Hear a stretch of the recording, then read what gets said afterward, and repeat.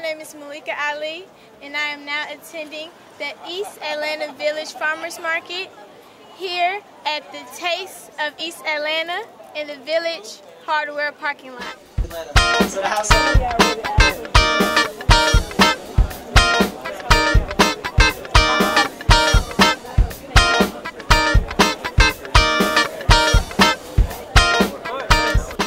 Great day for celebrating new partnerships. More importantly, it's an important day for recognizing new opportunities for the families we at EHR serve every day throughout the year. And today we are proud to kick off Georgia's first farmers market to accept food stamps. It's extremely important. We are very excited about this. And based on the data we have, approximately 4,000 households receiving food stamps are in this immediate area, so this is a great location for them to get nutritious food that they need going forward. So I'm here with Miss Kathy Krieger, and I will be asking her a few questions dealing with the farmer markets. So Miss Kathy, how long have you been working with the farmer market? Well, as the EBT project director for the state of Georgia, we have been working with this market since January to try to plan everything we could so that they could accept food stamps at this market. Oh. So, with accepting food stamps, has it improved the market growth as a community? Well, our goal at this point is that we feel as people who are food stamp households are able to come here and use their EBT card, it will help the community to prosper and add to the market's success.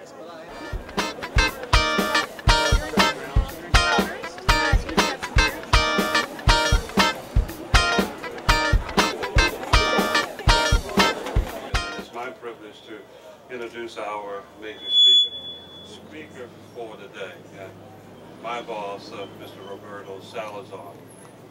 I want you to know that he has been on the job as the National Administrator now since 2002. Been there a long time in that job, and I'm pleased to say he's been working to touch the lives of people, not only in Georgia, but all across this country. You know, in this country, we have people who are in need of assistance when it comes to food. And the federal food stamp program is America's first line of defense towards hunger. At the Food and Nutrition Service of the U.S. Department of Agriculture, we are firmly committed to making sure that every American, every family, every individual, every child who is eligible for, is aware of and can participate in the federal food stamp programs. How long have you been involved with the EAV Farmers Market? Well, you know, I personally just learned about the EAV Farmers Market about a week ago when my staff here in Atlanta called me to tell me about all the great work they've been doing with the Georgia Department of Human Resources and the EAV Farmers Market in order to help food stamp recipients come and buy healthy, fresh fruits and vegetables. So I'm very excited to be here today to kick off this event. That's good. So, when did you begin to concern about healthy eating? Well, I've been concerned about people eating healthy all my life, but especially since I've been the administrator of the Food and Nutrition Service for America. You know, here in America, we do need to eat healthier and live healthier lives, and I'm always concerned in encouraging children and adults alike to live healthier lives, to buy healthier foods and prepare healthier meals. And it starts right here in places like this, at the farmers market, where we can get the freshest, the healthiest fruits and vegetables. And that's why I'm here reminding folks to make sure they take advantage of this opportunity. Here, I'm Nan Orrock, the state senator. Want to welcome our federal folks. Mr. Salazar, it's just an honor to have you here, and the partnership of the different government agencies at the state and the federal level is exemplary. Never doubt that a handful of people can change history, and Jonathan Teicher got together a handful of people, had a vision, and look where we are today.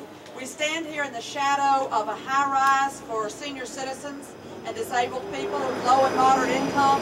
This is an incredible opportunity for them to walk across the street and get homegrown, Georgia-grown, first-class vegetables that were many of which were picked this morning. Jonathan told you about our zip code. I live a few blocks away in our zip code. And this is a tremendous, tremendous anchor point for all the kinds of things that are unfolding here in this part of Atlanta. We're excited to be a part of it. We want to really thank all the officials who stepped away from other duties, paid attention to this, said we can do this together. Don't worry about the silos. Don't worry about who shot John or who's on first. Let's all hit a home run together. And that's what we've done here today. And y'all can smell that basil from here, can't you? He started growing hydroponic basil. Now we've got it fresh from Georgia dirt at all these vendors. It's just the kind of thing that you're privileged to be able to be a part of something like this that is a win-win for all of us. I'm here with Miss Nan Allrock, and I would first like to ask you a simple question. Why is it important for people to be involved with nutrition? Well, if you heard the saying, we are what we eat, you can get a lot healthier by eating good food, eating a diet of whole foods, nutritional foods, fresh foods, than taking a lot of pills. And we can have a lot more people staying out of the drugstore and staying out of the hospital and staying out of the emergency room if they'll spend more of their energy getting fresh food instead of eating potato chips and junk food. So this farmer's market here makes it possible for people to walk out of their house and stroll over here and have the food brought in from all around Georgia by the people who grew it. So it's a great opportunity to get fresh food for really good prices. And we're not paying the cost of hauling the lettuce from California. We're growing the lettuce right here in DeKalb County. And that is a win-win. Just a little background on our farmers market. It started in 2006, about a block over from here. And we had 4 vendors, and we were 3 months out of the season, and we were pretty small. We kicked off with like $250 to do some postcard flyers that we split with the business association in this neighborhood. And you know, leveraging that in order to get more community support from residents and businesses and property owners in the neighborhood, and building trust with farmers to build this market up in this community. And I've been in this neighborhood for 5 years. I started out working at the rec center in this neighborhood, actually growing indoor hydroponic basil with teens at the City of Atlanta recreation facility, and kind of from there just kind of always pursuing opportunities to how we can provide more access to food in the neighborhood, and opportunity for the market came along.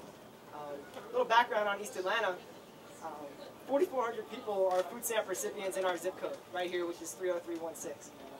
Within a 2-mile radius of where we're standing right now, 18% of the households earn under $15,000 a year.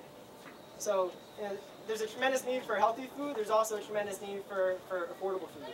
And so part of what we're doing as an organization, because what we did as a market was incorporate this year as a Georgia not-for-profit organization. So in addition to running the market and supporting local growers, we could also do programming in the community and with the people we wanted to outreach to.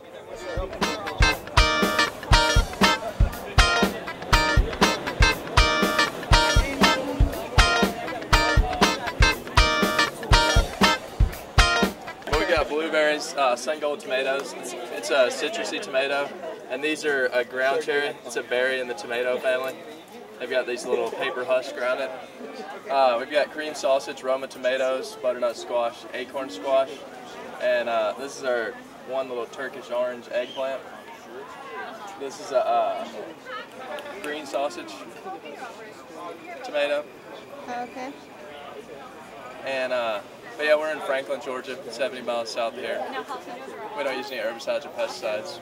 I've got peppers, eggplants, squash, cucumbers, tomato, different heirloom tomatoes, golden rave and basil, and small basil over here. He's around the corner down there.